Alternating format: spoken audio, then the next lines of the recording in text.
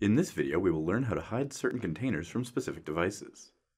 This feature is especially useful if you need to hide large or complex content items from smaller devices. To hide a container from specific devices, select it on the canvas, and, in the Properties panel, configure the Show On property. Notice that all device buttons are selected by default.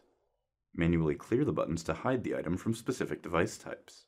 Here we are hiding a large map from tablets and mobile phones. Save your page.